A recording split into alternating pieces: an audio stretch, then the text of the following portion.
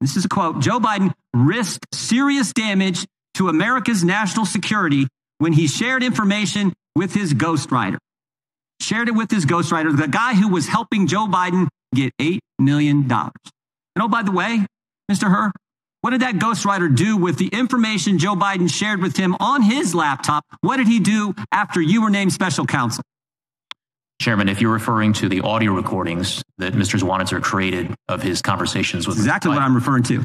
He slid, if I remember correctly, he slid those files into his recycle bin on his computer. Tried to destroy the evidence, didn't he? Correct. The very guy who was helping Joe Biden get the $8 million, Joe Biden used the motive for Joe Biden to disclose classified information, to retain classified information, which he definitely knew was against the law. When you get named special counsel, what's that guy do?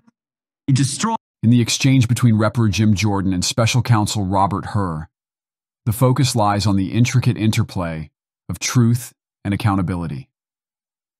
Addressing allegations of Joe Biden mishandling confidential information and attempting to tamper with evidence, both Rep. Jim Jordan and special counsel Robert Hur delve into the nuances of the discussions, hinting at concerns regarding political integrity and the potential abuse of authority.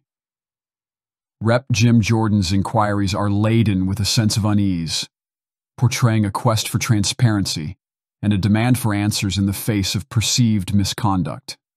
They echo democratic anxieties surrounding governmental transparency and accountability, shedding light on the purported wrongdoings of Joe Biden and his associates. On the other hand, special counsel Robert Hur's responses seem to validate suspicions of dubious conduct and possible impropriety, aiming to uncover the truth and ensure that public officials are held answerable for their actions. He underscores the imperative of stringent oversight to safeguard the integrity and adherence to the rule of law within governmental institutions.